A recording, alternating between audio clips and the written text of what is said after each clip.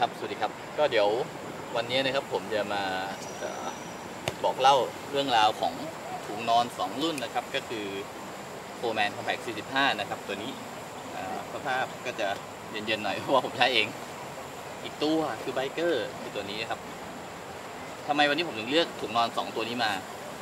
เหตุผลหลักๆเลยเนี่ยทั้ง2ตัวนี้เป็นถุงนอนที่ผมบอกว่าเหมาะกับคนที่แบ็คแพ็คนะครับคนที่ชอบเดินป่าถุงนอน2ตัวนี้จะมีขนาดที่เล็กกระทัดรัดแต่ว่าจะอยู่กับอากาศเย็นๆได้ค่อนข้างจะดีเดี๋ยวมาดูตัวแรกก่อนครับ Compact 45ตามชื่อเลยก็คือ Compact 45ก็คือเหมาะสมกับอุณหภูมิที่15 องศาเซลเซียสนะครับอุณหภูมิที่เป็น lower limit เนี่ยก็จะอยู่ที่ประมาณ10 องศาเซลเซียสแล้วก็ upper เนี่ยก็จะอยู่ประมาณที่20 องศาตัว 45 เองเนี่ยความยาวของเขาเนี่ยจะอยู่ที่215 เซนนะครับแล้วก็ความกว้างเนี่ยจะอยู่ที่85 เซนเดี๋ยวมาดูกันอันนี้เป็นถุงนอนของผมเองผมต้องออกตัวก่อนว่าสภาพมันอาจจะไม่ค่อยสีไม่ค่อยดูดีเท่าไหร่เพราะว่าไปได้กันมาหลายงานแล้วข้อดีของ45ที่ผมชอบเนี่ยเพราะว่ามันไม่เปลืองพื้นที่เป้มากนะครับเวลาผมไปไหนมาไหนผมก็จะใช้ตัวนี้เป็นหลักถ้าเกิดไปสถานที่ไหนที่อากาศเย็นๆผมก็จะใช้ควบคู่กับเสื้อแขนยาวหรือเสื้อกันหนาวเดี๋ยวผมจะค่อยๆยืนให้ดูแล้วกันนี่คือหน้าตาของเจ้า45นะครับก็อย่างที่ผมบอกว่าตัวเขาเองเขายาวประมาณ2 เมตร 2.15 เมตรคือ215 เซนนั่นเองรูดซิปได้นะครับเป็นมัมมี่สไตล์ด้านในก็เป็นผ้าค่อนข้างจะนิ่มนะครับก็เป็นถุงนอนตัวที่ไปไหนมาไหนด้วยกันค่อนข้างจะบ่อยครับก็สำหรับ Compact 45นะครับจะเป็นหน้าตาประมาณนี้อีกตัวหนึ่งที่อยากจะแนะนำจริงๆแล้วผมมองว่าตัวนี้ค่อนข้างจะเหมาะกับเมืองไทยชื่อรุ่นก็คือ Coleman Biker นะครับเดี๋ยวนี้แกะลองวันนี้วันแรกตัวนี้เนี่ยจะมีขนาดที่ใหญ่กว่า45หน่อยนะครับก็จะขนาดจะยาวอยู่ที่ประมาณ220 เซนติเมตรจุดเด่นของ Biker คืออะไรสิ่งที่ผมชอบเลยก็คือ Biker ตัวถุงแพ็กเกจเขานะครับตัวนี้เอาที่ถุงก่อนนะชิ้นแพ็กเกจเขาในด้านใน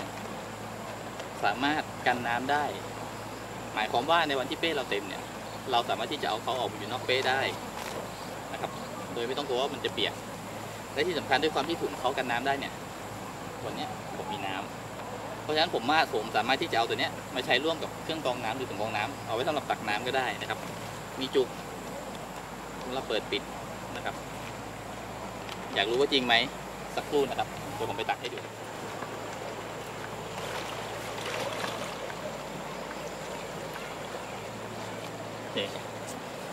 นี่คือแพ็กเกจของ Biker อย่างที่ผมบอกจุดเด่นคืออะไรนอกจากจะใช้เป็นใส่ถุงนอนแล้วเนี่ยเขายังแถมอันนี้มาให้ซึ่งเอาไว้สำหรับใส่น้ำนะครับแค่ประมาณนั้นโอเค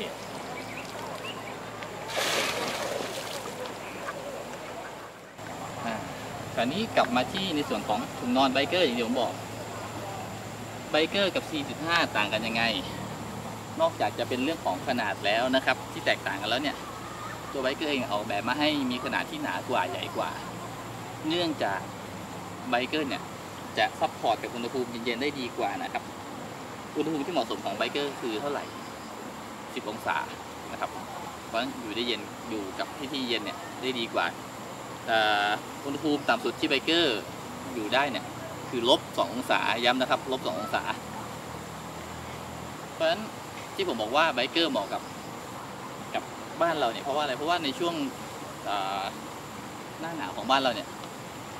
ตามยอดดอยหรือตามภูต่างๆอย่างเช่นภูกระดึงเองหรือว่าจะเป็นอินทนนท์เองอุณหภูมิอยู่ที่ตัวเลขหลักเดียวอยู่ที่ประมาณ 0-5 องศาในช่วงหน้าหนาวของที่นู่นนะครับ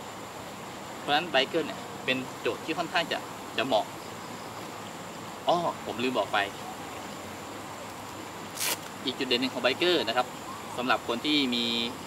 เพื่อนหรือคนที่ต้องการนอนถุงนอนใหญ่ๆหรือคนที่มีแฟนไปด้วย Biker จะมีซิปซ้ายซิปขวาซึ่งไอตัวซิปซ้ายซิปขวาเขาเนี่ย สามารถจะต่อเป็นถุงนอนผืนใหญ่ได้นะครับ